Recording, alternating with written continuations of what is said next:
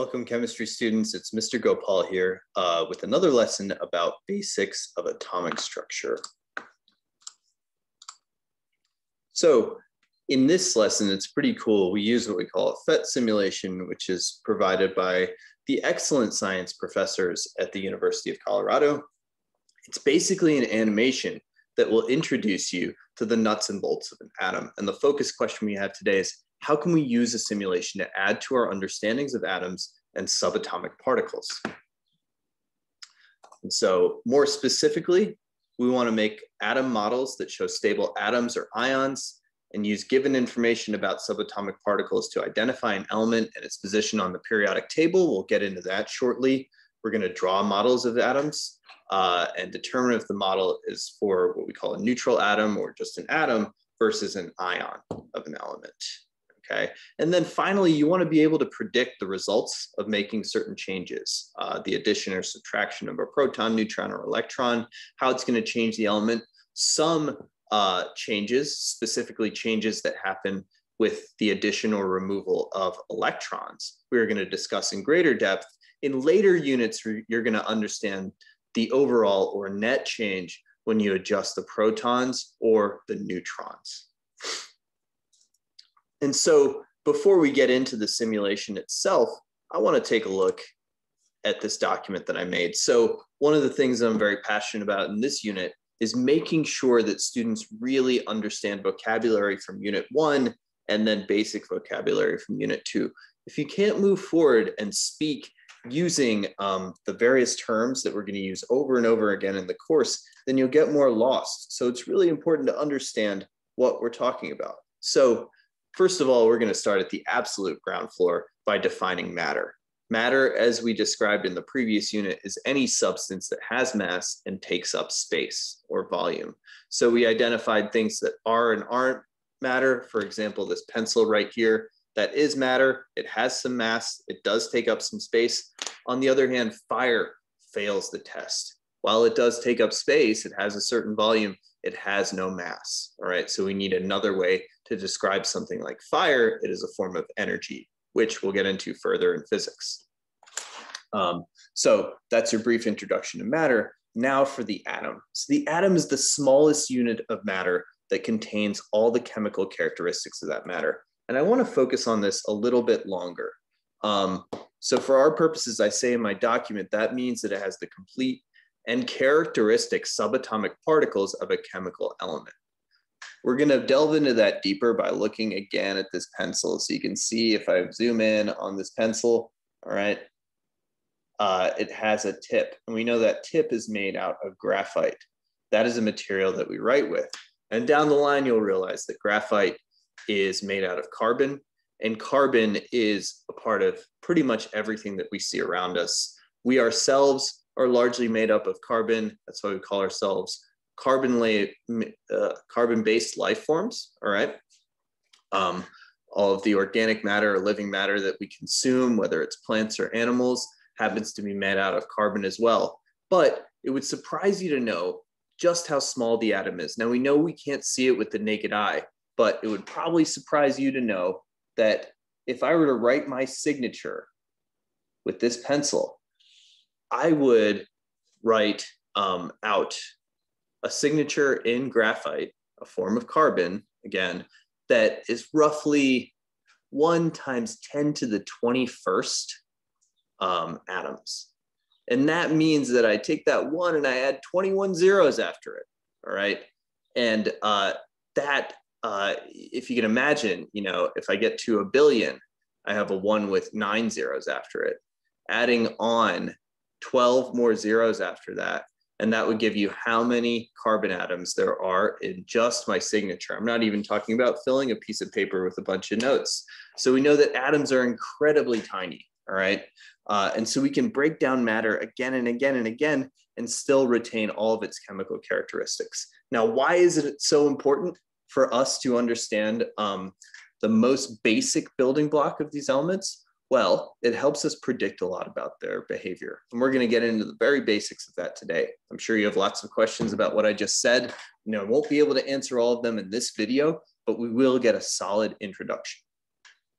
So where I want to start after that is with the term subatomic particle. Okay, so if we're thinking about prefixes, which you always should when you're in any course really, but in science courses, it's particularly important because there are important patterns to them. So you think sub, you think under or below, all right? So below the level of the atom, in other words, there are particles that are inside it. And I call these particles with fixed behaviors, all right? We're gonna talk more about that means, but first we're gonna talk about the structure of the atom and where certain subatomic particles are contained. And two types of them are contained in the nucleus. The nucleus is the small, dense center of an atom. If we've studied our atomic models very carefully, we know that Rutherford did the gold foil experiment. And one of the major outcomes is that by firing positively charged particles at a gold foil, he saw that most of those particles went straight through the foil, leading him to believe that atoms do not take up a lot of space. And actually there's a lot of empty space in there, believe it or not. So they're so tiny. And even within that, the nucleus is just a very dense, tiny center. And around them, there's a lot of space. You're probably wondering, well, wait a minute. If that's the case, why doesn't it look like the gold foil is like a piece of Swiss cheese with huge holes in it? Well, the reason why is that even though these atoms are mostly made up of empty space, they're so incredibly tiny. Again, I'm going to go back to that number 1 times 10 to the 21st atoms in a piece of graphite in your signature, all right? To tell you that even though there's mostly empty space around them, there are so many of them, they're so packed together that still, when we talk about these particles that we fired through them, those particles in and of themselves are microscopic. We can't really see them very well. So I'm sure you got loads of questions about how it is that scientists have just made all these brilliant discoveries. And again, I'm not going to be able to answer them today, but I am going to show you how we can use our knowledge of subatomic particles to predict trends in the ways that elements behave. So inside this small, dense center, we have protons and neutrons, and that's why it's so dense. Protons and neutrons, as you can see from my definitions, are positively and neutrally charged, respectively. So a proton is positively charged, a neutron has no charge. Both of them have roughly equal masses. The mass of a neutron is slightly greater. Of the 3 subatomic particles, the neutron is the most massive, meaning it has the most mass, all right? Electrons, on the other hand, are not inside the nucleus, they're outside of it. So if I'm making a basic drawing, a very crude drawing, let's say of a hydrogen atom, we're gonna have 1 proton and 1 electron inside this nucleus. Let me do that in a different color. 1 proton, 1 neutron. And then we're gonna have, I'll change the color to red for contrast. We're gonna have an electron orbiting here, well, that side. So I'm actually gonna undo that to remind us that it's a small dense center that is the atom, and way out here, maybe even this is probably not to scale. My nucleus should be way, way smaller. But out here, I'll put it in green again. I'll have 1 electron orbiting, all right? And this is like our Bohr model of the atom, which you may or may not have studied in your atomic models. If you haven't, it's the model on which we base this course, okay? And it's in many ways, a very accurate model of atomic behavior and structure. So we have an electron out there. It weighs far less, all right, because it has less mass than a proton or a neutron, and it orbits the nucleus. It is outside of it. Finally, I want to talk about atoms versus ions. So we sometimes put the word neutral before atoms to describe them in one context, in their given context, you could say. And the reason we say that is because they're neutral with respect to overall charge. Now here, if a proton has a positive charge, all right, I'm going to put a plus sign next to this proton, and a neutron has neutron has no charge. Put that in a different color, 0, so it doesn't contribute to our charge. And then an electron has a negative charge. I'm going to put a minus sign out here with the electron. Then I have 1 plus negative 1, and my overall charge is 0. And that's the state of most atoms at the beginning. However, as we see throughout the course, chemical bonding occurs, all right?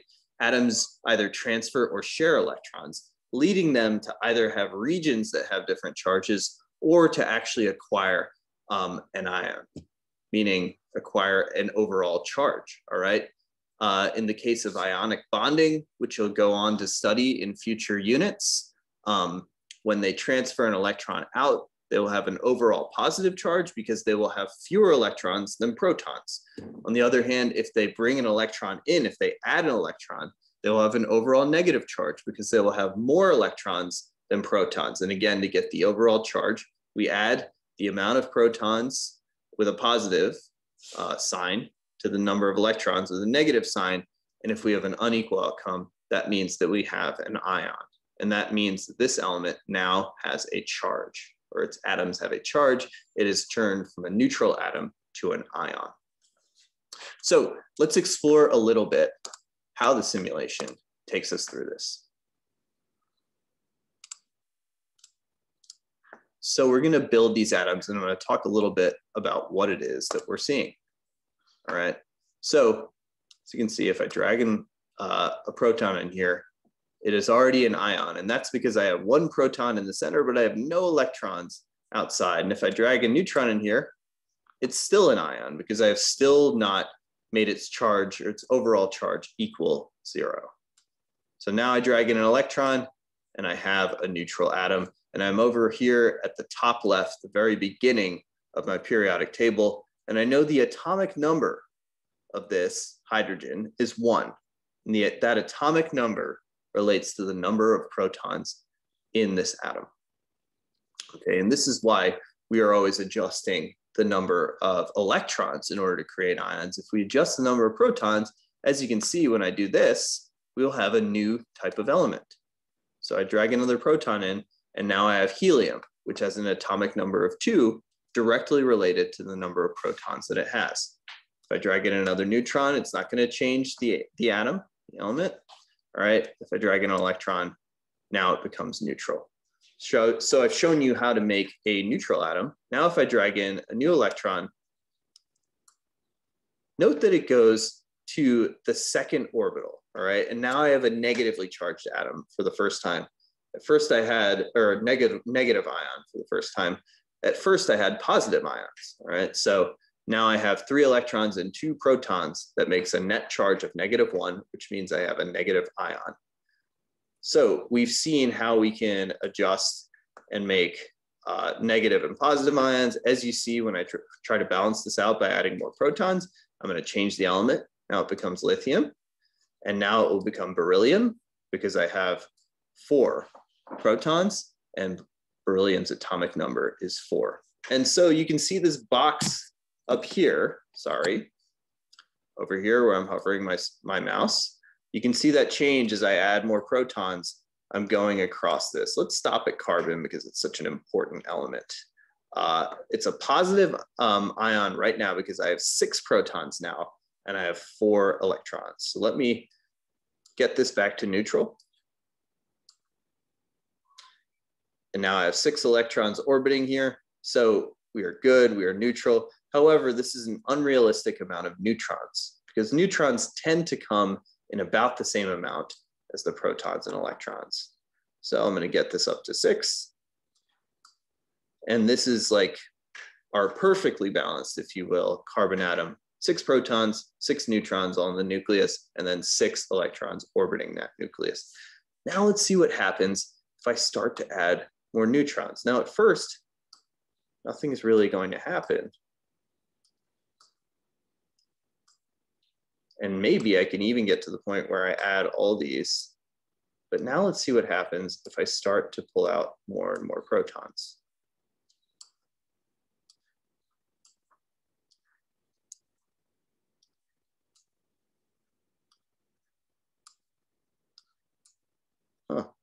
So, I forgot to check off the stable or unstable box. So let me do that again. I'm going to refresh and let's do it from the top. So I've got a hydrogen atom.